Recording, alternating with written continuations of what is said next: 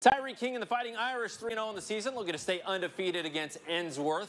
The Tigers took care of this one in the first half. Damari Thompson pushes forward for the one-yard score, 28-0 at the break. Ensworth all showing off the defense, everything tonight. The Tigers get the pressure, hit the quarterback as he throws, and it's picked off by Sam Haley.